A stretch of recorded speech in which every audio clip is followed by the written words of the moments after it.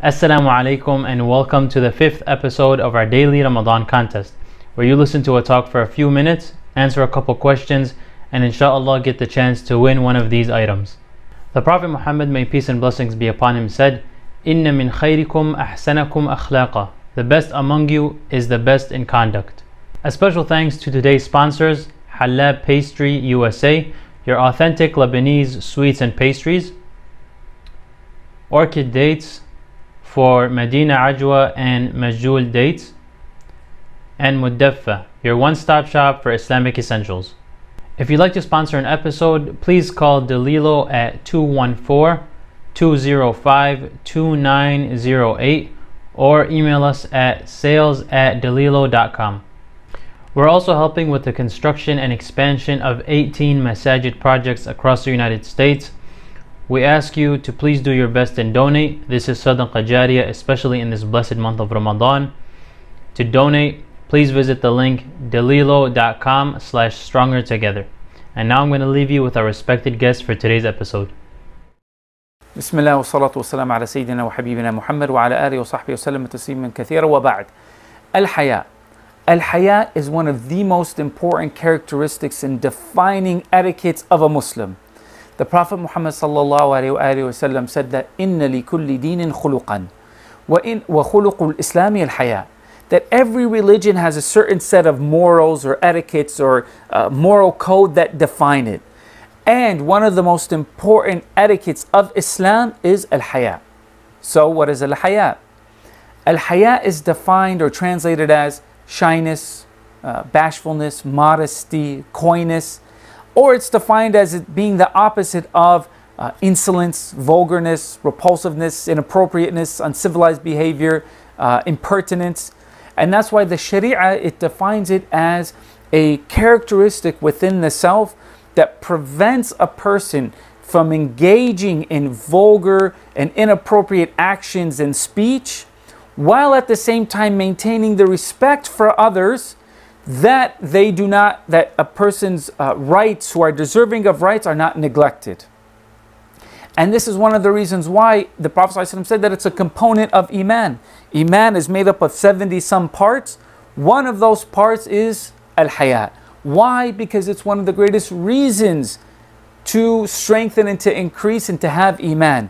Because it encourages a person to engage in actions in worship to Allah Azza wa Jalla, out of being shy for all the great favors that Allah Azza wa Jalla has bestowed upon them, so to repay that, in addition to preventing and being shy and embarrassed in front of their Creator, to engage in that which Allah Azza wa Jalla has forbid you to do, then that increases the Iman.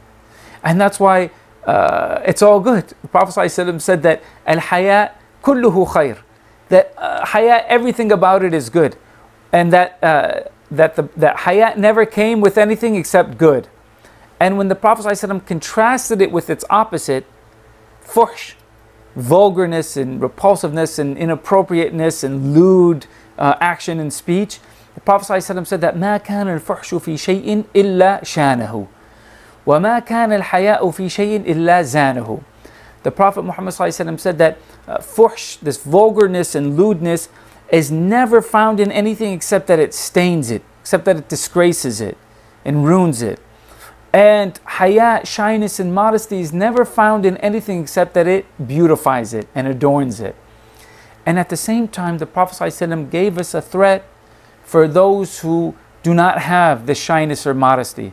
The Prophet Muhammad ﷺ said that إِنَّ مِمَّا أَدْرَكَ النَّاسُ مِنْ كَلَامِ النُّبُوَّةِ الْأُولَى, indeed that which has reached the people from the wisdom and the speech and the teachings of the prophecy of the past, meaning that every prophet that came from Allah Azza wa Jal and every messenger, they came with not only one of their essential characteristics of being that they had the shyness and modesty, as Ibn Abbas anhu said, but also that they encouraged and that they warned against not having.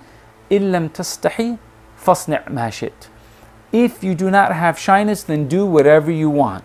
Meaning, اِعْمَلُوا مَا شِئْتُمْ. Like Allah Azza wa Jalla says, that when that barrier of shyness and innocence and that protectiveness and shield is broken, then a person will fall into the depths. The depths are the limit, if you will. that a person will fall into whatever type of sin, whatever type of vulgar act, display it, be public about it, have no shyness to where that will affect themselves and thus society, and then the wrath of Allah Azza wa Jal and His punishment is deserving for them.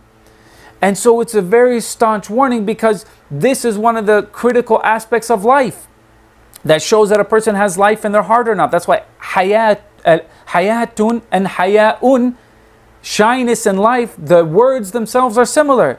Because man la haya'a lahu, la hayata lahu. Whoever does not have shyness and modesty, then they don't have life to them. Their soul is missing. Because haya is two types. You have the hayat, that's the fitri, this shyness and modesty that is innate, that every person is born with, some with more than others.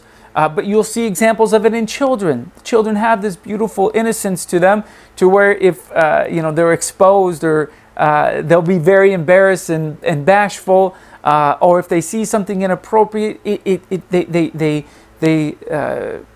get grossed out by it. And this is a beautiful quality, and that's why, unfortunately, there are very demonic forces trying to destroy this innocence, because of the effect that it has, because it destroys the heart. And then there's like the haya of the Prophet ﷺ, who was known for being extremely shy and modest, to where even if he saw something from some of his companions inappropriate, he didn't like to go directly to them and tell them that. He would have people tell them, or he would say, what's wrong with a group of people that do this, that, and the other. The second aspect of haya, the second type of haya, is that which can be earned. Just like muscles can be grown. You have to work at it. And for those who have lost some of that innocence, which unfortunately so many of us have, then this is one of the greatest ways to attain it back. And that is through the closeness of Allah Azza wa Jal, through the constant remembering and being conscious of Allah. And one of the ways that haya results from, what it's a produce of, is when a person reflects about the great favors and all the favors that Allah Azza wa Jal has bestowed upon them. And then when they think about their shortcoming towards Allah Azza wa Jal in comparison with those favors. So whether that be that their shortcoming in thanking and worshipping Allah Azza wa Jal, or even worse, when they reflect and think about how these great facilities and favors that Allah Azza wa Jal has given them, from their speech to their intellect to their vision to their hearing, all of these great favors, their strength, and they use that to engage in that which Allah Azza wa Jal despises, and disobedience to Allah Azza wa Jal. And then in remembering, in addition to that, that Allah Azza wa Jal even Himself is shy, like the Prophet ﷺ said, that Allah Azza wa Jal, Inna Allah hayyiyun halimun sittirun yuhibbul haya wa sitr. That Allah Azza wa Jal Himself has shyness. It's one of His characteristics, that Allah Azza wa Jal is the ultimate, has the utmost, and is the all forbearing and lenient and gentle towards the slaves, and He loves and is always concealing. When a person remembers that, in supplement to what I mentioned, and that Allah Azza wa Jal, even when the person uses these facilities against Allah Azza wa Jal and against and going in disobedience to Allah Azza wa Jal, yet Allah Azza wa Jal, out of His shyness, does not like to disgrace His slave, does not like to disclose the mistakes of His slave, and so He keeps them private and He keeps them hidden and even forgives them, then that helps produce the shyness and increases the shyness with the slave in relation to their Lord Azza wa Jal. So we ask Allah Azza wa Jal to grant us that shyness, to accept our Ramadan. And quiz time. The quiz time is question number one. Name a companion who was known, one of the most famous, for having haya, shyness and modesty.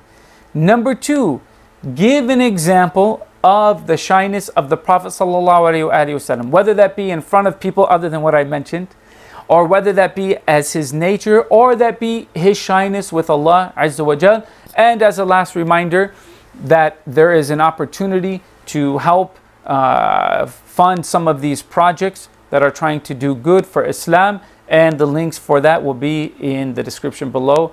Jazakumullahu khairan wa akhiru da'wana and alhamdulillahi rabbil alamin wa sallallahu ala sayyidina Muhammad. Jazakumullahu khairan for listening. Please don't forget to click the link below or visit dalilo.com to submit your answers for today's video. We also ask to please donate for the 18 masajid being built. This is sadaqah jariyah, especially in this blessed month of Ramadan. We ask Allah subhanahu wa ta'ala to accept our deeds. Jazakumullahu khairan. Wassalamu alaikum.